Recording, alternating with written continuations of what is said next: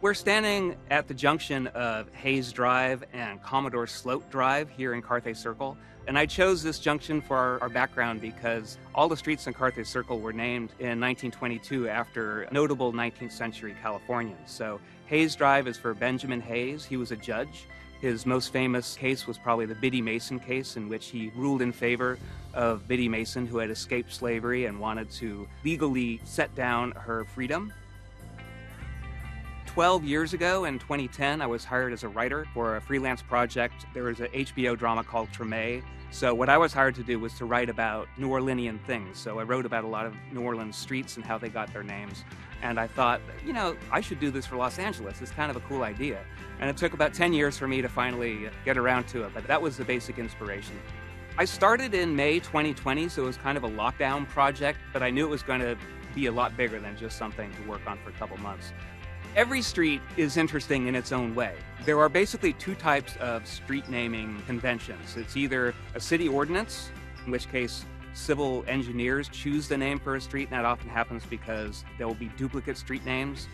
The other style of street name comes from tract owners themselves, and so they often have very personal value to these people. Either they named it after themselves, or a loved one, or their home city, or home state, or home country. If I had to choose one street that had the most history, it would be Pico Boulevard. Pio Pico, of course, was the last Mexican governor of California, so he has that stature. In fact, he and his brother Andres owned essentially the entire San Fernando Valley at some point. They received them as Mexican soldiers.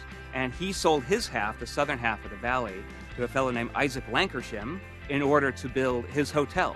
So Pico House, which was Pico's hotel, still stands outside the old plaza.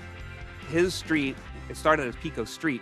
It was one of the oldest streets in the city, and interestingly, when they started numbering streets in Los Angeles, they went from 1st, 2nd, 3rd to 12th, and then they stopped at 12th, and then they laid out Pico Street. So Los Angeles never had an unlucky 13th Street. That was obviously intentional. They didn't want to have unlucky 13th, so they chose Pico.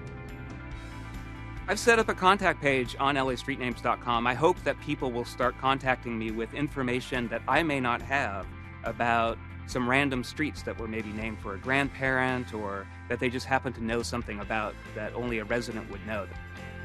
One thing that I've been really struggling to find is photographs of the old namesakes from a lot of these streets. And so I'm hoping that when people contact me, that there might be somebody who might have some family photos, and that they might be able to say, oh, you're looking for so-and-so street. Well, so-and-so was my great-grandmother, and here's a photo of her. And that would be just very special, because you can't just find these things on the internet that easily.